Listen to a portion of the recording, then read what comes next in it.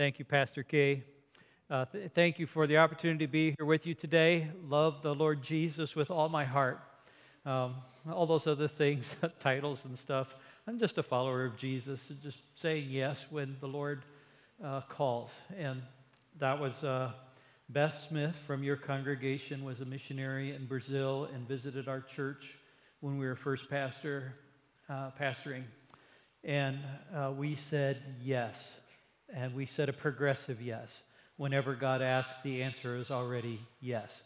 And so we never know where that's going to take us. We never know what the Holy Spirit is going to lead us to. It's just part of walking this life in the Spirit. Is you just say yes.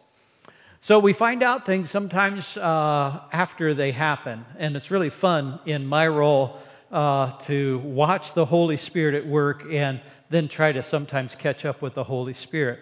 Because when people are on the move, the church is on the move. And there are more displaced people today than at any other time in the history of the world. Over 25 million displaced people currently. That will grow with the crisis in Ukraine. But when people start moving, the Holy Spirit takes that opportunity and carries the gospel with it. For instance, our newest work around the world is in Sweden. You wouldn't think that Sweden would be a place that we're targeting. We didn't target it. I mean, we didn't plan it. It's just one of these Holy Spirit things. What happened was refugees from the Democratic Republic of the Congo, been in refugee camps for 15, 17 years. They finally get relocated by the United Nations to Sweden. They're Free Methodist pastors. So what did they do? They registered the Free Methodist Church with the government of Sweden. They didn't ask anybody. They didn't ask permission. They just registered the church. And so here we have a Congolese refugee church in Sweden. They don't look Swedish at all. They are Swedes now, but they just don't look as a traditional Swedish. I was talking to our bishop in the Philippines about that, and he said, "Oh, this is great because there are several Filipinas who have married Swedish men who are located where that church is, and they would like to connect with them." So now we have the first Filipina Congolese church in Sweden. We can't organize that kind of stuff. And I'll just tell you, in Australia, we have missionaries who have come from China, missionaries who have come from the Philippines, church planters who have come from the Middle East, and pastors who have come from the Democratic Republic of the Congo, all converging together in Australia. We couldn't orchestrate that kind of stuff. We couldn't have a planning meeting and say, "Oh, how could we have four cultures together in Australia and to plant a multicultural Free Methodist church?" That stuff can't be planned. So the Holy Spirit is at work, some fun and encouraging things. The church in Egypt now has grown over the past 15 years from 30,000 members to over 180,000 participants. We don't know how to do membership when the church is growing that fast. We just haven't figured out membership class. We don't know how to ordain clergy when things are moving that fast. We're just following the lead of the Spirit. Now, just kind of a side note, with those 30,000, from 30,000 to 180,000, we didn't build any buildings, and we didn't pay any pastors. Can you imagine what that does to your church budget when you don't have any building costs or any staff cost? And so this is organic move of the Spirit. Same kind of thing is happening in Latin America, where during the pandemic, the last 2 years, we have planted over 700 churches. Those churches are like 9 and 10 people each. They meet in homes. It's organic. It happens. We look for a person of peace. It's a pretty simple process. We find a person of peace. We start a Bible study. We sing together. We pray together. And then they go out in the community to heal people. I mean, that's what Jesus does, right? I mean, they're just doing what Jesus does, you know. And so we're just loving the flow of the Spirit. Well, I know you didn't come this morning to hear a report on world missions. You came to hear the word. But let me start with this reading.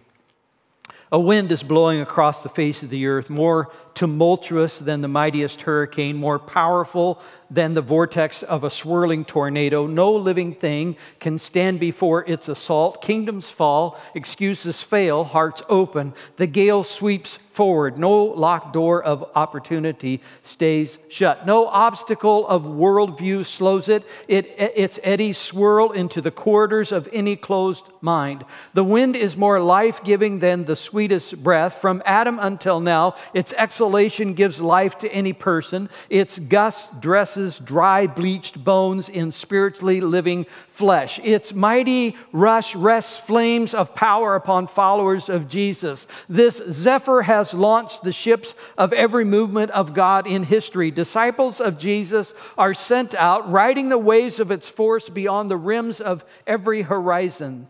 Distant peoples kneel before its melodic sound as waves lap on the shores of their nation and currents of air swirl through their valleys. Believers are stirred from slumber into mighty awakenings by this wind. First a faint draft, then a steady breeze, and finally a swirling typhoon of life. Revival comes again, spiritual reliving. Continuing its eons-long journey, this breath now sweeps across another generation of panting followers of Jesus. No man tames this tempest. No human controls this zephyr. No meteorologist forecasts its direction. No nation is exempt from its blowing. No community devoid of its wafting. No movement arises apart from its power. No method bears fruit apart from its life-giving breath. No willpower forms apart from its infilling. Yet believers, multitudes of believers, church leaders, and theologians forget its power. Generational amnesia spreads among us. We forgot how the wind has blown in the past. Instead, we reason that the wind no longer blows today, or we relegate reports of this power to brands of the Christian church that make us feel uncomfortable. But the gale has never stopped or slackened. It is rushing and swirling around you if you will open your eyes. This wind has a name: Pneuma, Spirit. That's from Steve Smith's book, Spirit Walk. It's how he opens the book. It grabbed my attention. I would recommend it to you. He's a Baptist, but it's good reading anyway. I want to direct our attention to the word of the Lord as found in Matthew chapter 3, the first 12 verses. In those days, John the Baptist came preaching in the wilderness of Judea and saying, "Repent, for the kingdom of heaven has come near." This is he who was spoken of through the prophet Isaiah, a voice of one calling in the wilderness, "Prepare the way for the Lord, make straight paths for him." John's clothes were made of camel's hair, and he had a leather belt around his waist. His food was locust and wild honey. People went out to him from Jerusalem and all Judea and the whole region of the Jordan. Confessing their sins, they were baptized by him in the Jordan River. But when he saw many of the Pharisees and Sadducees coming to where he was baptizing, he said to them, "You brood of vipers, who warned you to flee from the coming wrath? Produce fruit in keeping with repentance. And do not think you can say to yourselves, 'We have Abraham as our father.' I tell you that out of these stones God can raise up children for Abraham. The axe is already at the root of the trees, and every tree that does not produce good fruit will be cut down and thrown into the fire. I baptize you with water for repentance, but after me comes one who is more powerful than I, whose sandals I am not worthy to carry. He will baptize you with the Holy Spirit and fire. His winnowing fork is in his hand, and he will clear his threshing floor, gathering his wheat into the barn and burning up the chaff with unquenchable fire." Father in heaven, would you do it again? We know the wind is blowing. We cannot tell where it comes from or where it is going. But we know that your Spirit is at work. We pray today, would you come and baptize us with the Holy Spirit and fire? Would you burn up the chaff with unquenchable fire and empower us to carry the good news to all people? We pray in Jesus' name. Amen. John the Baptist was an amazing guy. His birth was miraculous. He was born to Zechariah and Elizabeth, who were and Elizabeth was well past the childbearing years. The angel Gabriel appeared to Zechariah while he was taking his turn on duty at the temple, and he gave him the news that his wife Elizabeth was going to bear him a son, and that he was to give him the name John. And Zechariah's response was, how can I be sure of this? I've tried a million times to catch the inflection in his voice. I'm wondering how, just exactly, how can I be sure of this? Because I'm an old man. And my wife, well, she's well along in years. Notice he didn't call her an old woman. I mean, he gave her a compliment. But Gabriel's response was, I stand in the presence of God. And you're not going to be able to speak again until all my words are fulfilled. Well, Zechariah couldn't speak and Elizabeth got pregnant. I don't know if that's cause and effect.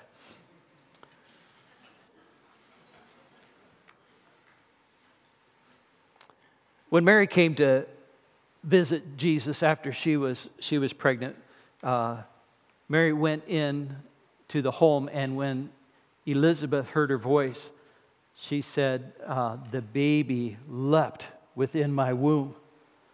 We had a really funny moment at our church at Christmas time when this story was being read, and it was misread.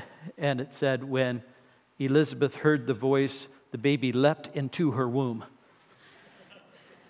I was sitting next to my youngest son, and we had one of those I'm laughing in church and I can't quit things happening where I was so thankful we were all wearing face masks and I could just kind of have a good laugh, but okay. So that's not how it happened. The baby leapt within her womb at the sound of Mary's voice. Well, John was born, Zechariah could speak, and we don't know a lot about John's upbringing, but we knew that he grew and became strong in the Spirit, and he lived in the wilderness until he appeared publicly to Israel.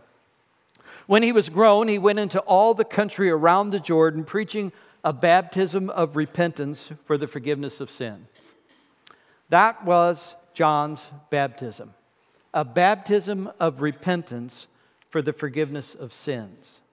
That was how he prepared the way for the Lord. I mean, Zechariah, his father, prophesied about him, and you, my child, will be called a prophet of the Most High, for you will go on before the Lord to prepare the way for him, to give his people the knowledge of salvation through the forgiveness of their sins. That was John's mission, a baptism of repentance for the forgiveness of sins. Let people know that their sins can be forgiven if they repent.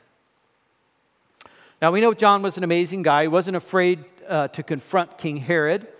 He wasn't afraid to confront the Pharisees and the Sadducees. And when Jesus asked the chief priests and the elders, hey, tell me, where did John's baptism come from? Well, they were stuck because they couldn't say it was from heaven. If they said it was from heaven or from God, then Jesus is going to say, well, then why didn't you believe him? And they couldn't say it was from the earth because all the people around them thought he was a prophet.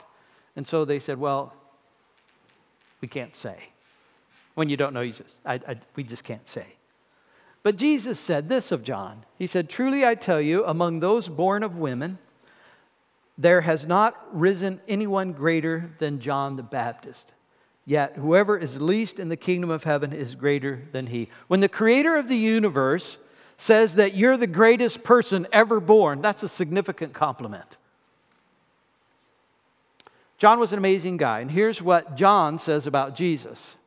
I baptize you with water for repentance, but after me comes one who is more powerful than I, whose sandals I'm not worthy to carry. He will baptize you with the Holy Spirit and with fire. His winnowing fork is in his hand, and he will clear his threshing floor, burning up the chaff, gathering his wheat into the barn and burning up the chaff with unquenchable fire. The greatest man to ever live says of Jesus, I'm not worthy to carry his sandals. But understand the comparison. He says, I baptize you with water for repentance. He will baptize you with the Holy Spirit and fire. Now, the disciples didn't miss this. There's a lot of things that the disciples didn't get, and a lot of things they didn't get right away, but they didn't miss this. Some of Jesus' disciples were John's disciples before they started following Jesus, and they carried all that information about John with them. They knew about John's beheading. They knew about John's ministry. They knew all of that was going on. And yet after the resurrection of Jesus, on one occasion while he was eating with them, he gave this command. Do not leave Jerusalem, but wait for the gift my Father promised, which you've heard me speak about.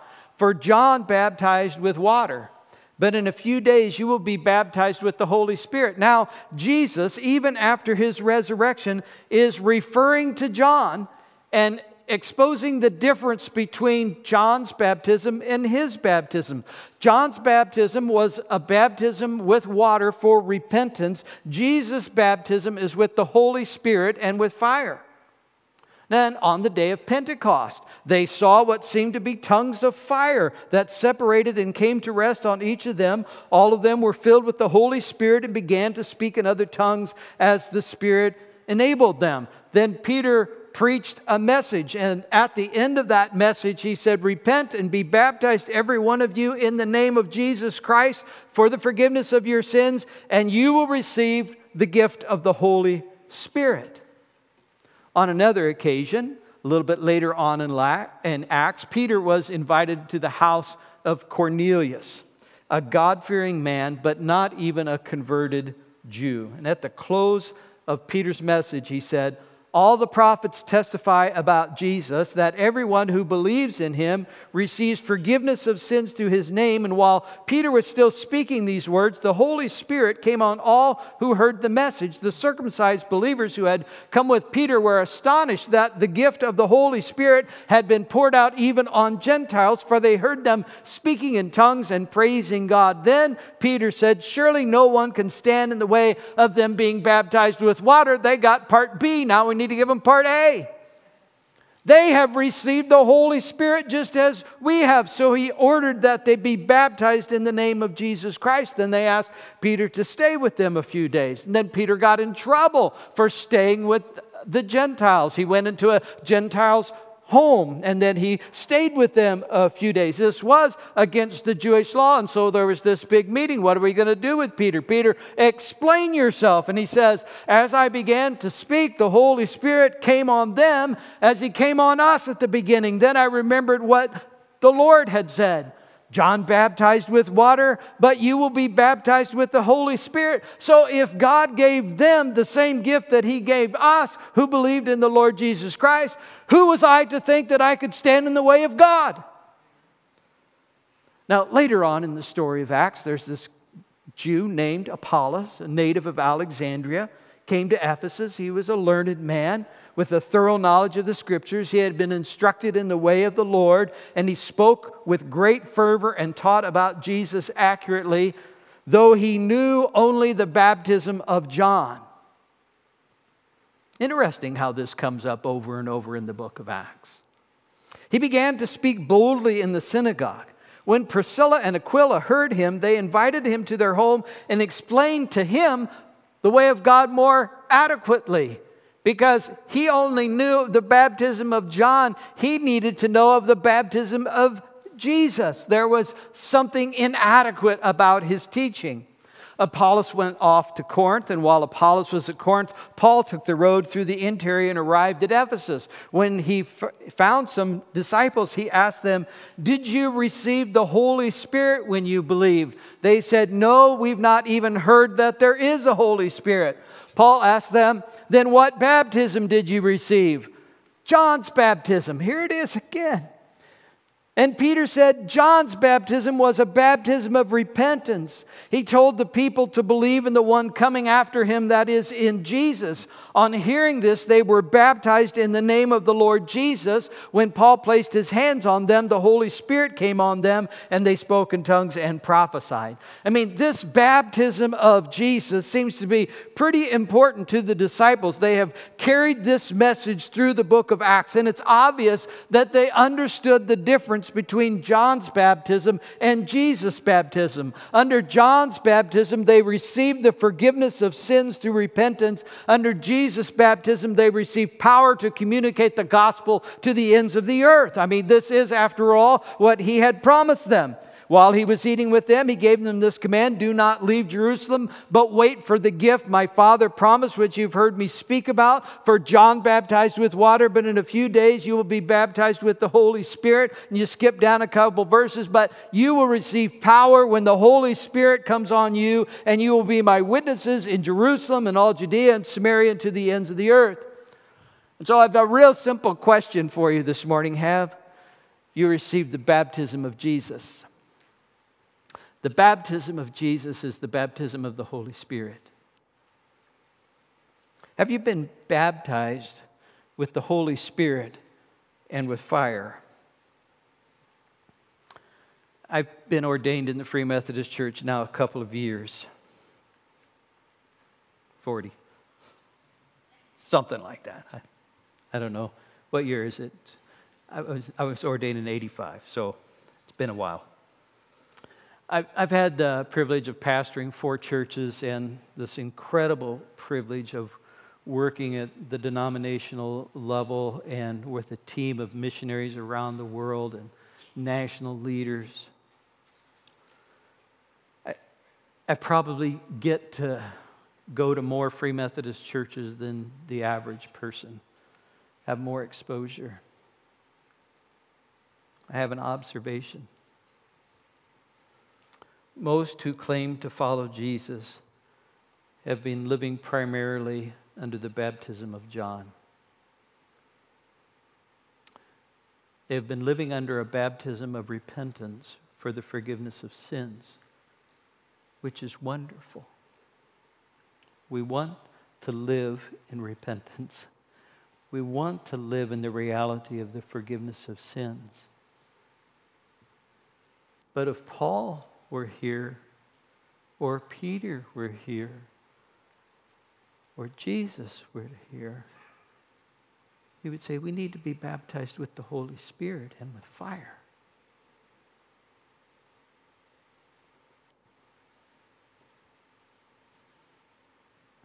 John describes this baptism.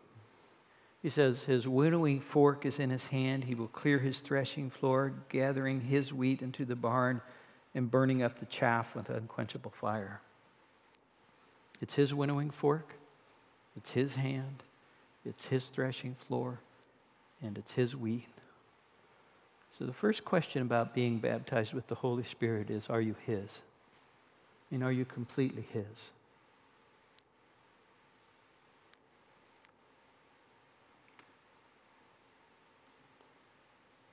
If there's a lack of power, a lack of boldness, a lack of effectiveness in our lives, it might be because we're not his. It might be because we're still ours. The passion for us to reach the world is not in the needs of the world, no matter how great those needs are, but it's in the baptism of the Holy Spirit. If you do not live in the constant baptism of the Holy Spirit, you will wear out. It is where your power rests. It is where your purity rests, in the presence of Jesus. And then I love this little line, but he will burn up the chaff with unquenchable fire. I like that. It's one of my favorite lines in Scripture. Because my experience in life is that I have accumulating chaff. I mean, I think I've just about dealt with everything. Then the Holy Spirit comes and says, what about this? I'm like, oh yeah. More burning, huh? More fire. Because when the Lord begins that purifying work, it is like your heart is on fire. Sometimes you just want to cry. You got to stop or I'm not going to make it. But the fire does not go out. It's an unquenchable fire. Once that fire starts burning, once the Holy Spirit starts working, you can count on it. When something else comes up, the Holy Spirit's going to be there, and He's going to deal with you. Wow. That's we Wesleyans call that prevenient grace. God is always working ahead of us. Now, it's not been my experience that the Holy Spirit comes and does all of the burning of the chaff at one time. I mean, if I had my preference, I'd take the lightning bolt. I'd take the Elijah Mount Carmel story. Just hit me once and let's clean it all up. But I found that God prefers the crock pot over the microwave. He likes a slow burn. And I find this fire burning continually. When Jesus came from Galilee to the Jordan to be baptized by John, John said, well, wait a minute. I need to be baptized by you, and you're coming to me. The greatest man that ever lived recognized he needed to be baptized by Jesus. He needed to be baptized with the Holy Spirit and with fire. How about you? Have you recognized that yet? I'm telling you, it's good. It is so good. Charles Wesley knew of his fiery presence of God, and he knew it to be the end of his struggle. He wrote these words, "My God, I know I feel thee mine, and will not quit my claim, till all I have is lost in thine, and all renewed I am. I hold thee with a trembling hand, and will not let thee go, till steadfastly by faith I stand, and all thy goodness know. When shall I see the welcome hour that plants my God in me? Spirit of health and life and power and perfect liberty, Jesus, thine all victorious love, shed in my heart abroad. Then shall my feet no longer rove, rooted and fixed in God. Love only can the conquest win, the strength of sin subdue, my own unconquerable sin, and form my soul anew. Love can bow down the stubborn neck, the stone to flesh convert, soften and melt and pierce and break an adamantine heart. Oh, that in me the sacred fire might now begin to glow. Burn up the dross of base desire and make the mountains flow. Oh, that it now from heaven might fall and all my sins consume. Come, Holy Ghost, for thee I call. Spirit of burning, come. Refining fire, go through my heart. Illuminate my soul. Scatter thy life through every part and sanctify the whole. No longer then my heart shall mourn, while purified by grace I only for His glory burn, and always see His face. My steadfast soul from falling free shall then no longer move, but Christ be all the world to me, and all my heart be love. You want to know how you know if you've been baptized with the Holy Spirit? Because all your heart is love.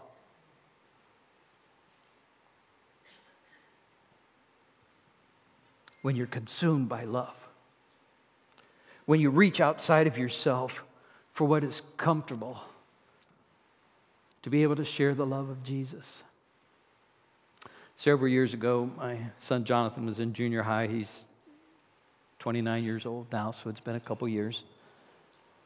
He was a baseball player, and we went down to the batting cage to get some practice.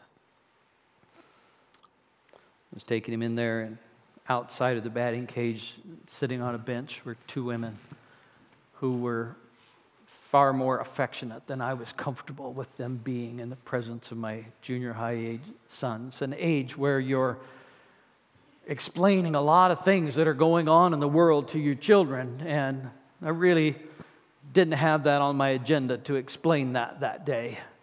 And so I was a little bit frustrated as we went into the batting cages, and luckily he was a junior high boy, and he was all about baseball, and so his mind was on the bat. And so while I'm in the batting cages with him, I'm secretly praying, Lord, would you please let those two women move along while I'm in the batting cage here. And we came out, and no, they're still there. I'm a little frustrated as a dad. And get in the car. I'll never forget this. Back up, look in the rearview mirror. And there's the two women, affectionate. And the Holy Spirit said, Gerry, do you have any idea how much I love those two women?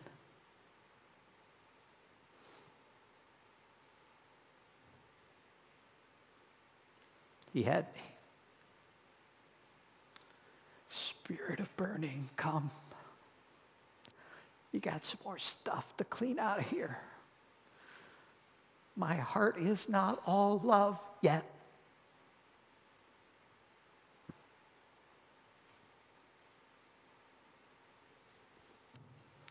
The late pastor, Dr. Adrian Rogers, told of a conversation with a Romanian pastor, Joseph Ton, who suffered during the communist reign in his country. Dr. Rogers asked Joseph of his impression of American Christianity.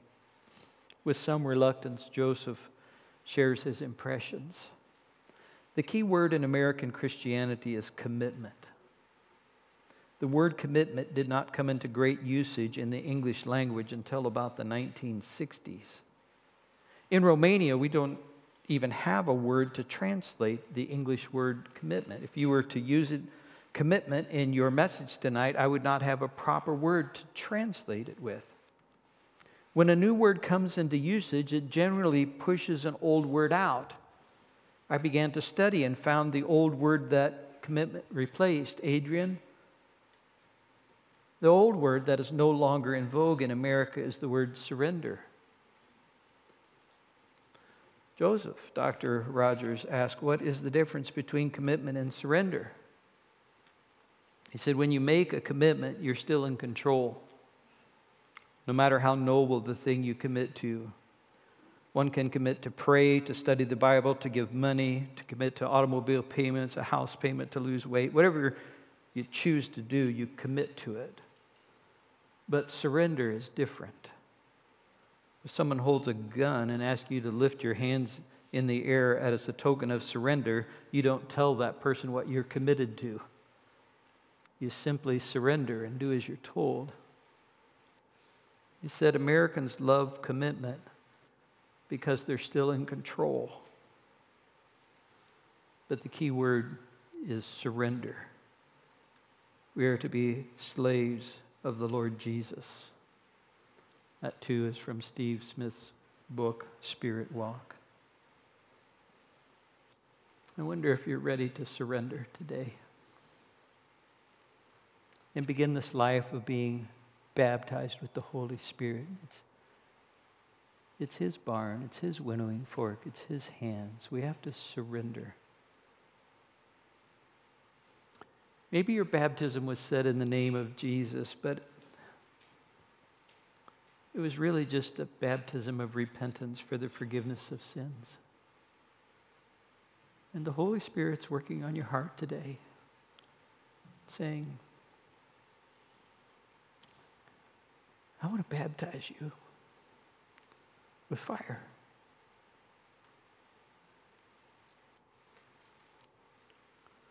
There's a strange thing about the Holy Spirit. You don't get to tell Him your terms.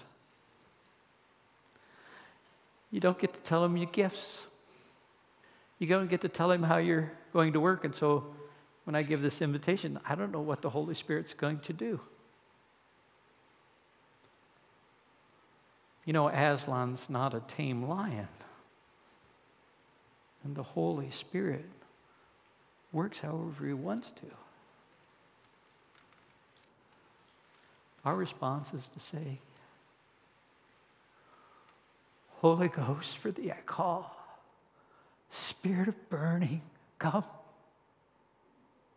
Father, we open ourselves to you this morning. We pray that prayer that Charles Wesley wrote, Spirit of burning, come. Refining fire go through my heart.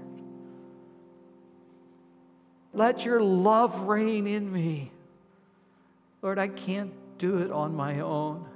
I'm not wired that way. But your Holy Spirit can rewire me. You can make me new. Lord, we seek your baptism today. Jesus, we thank you for the baptism of repentance, for the forgiveness of sins. But today we want to say, would you baptize us with the Holy Spirit? We pray in Jesus' name.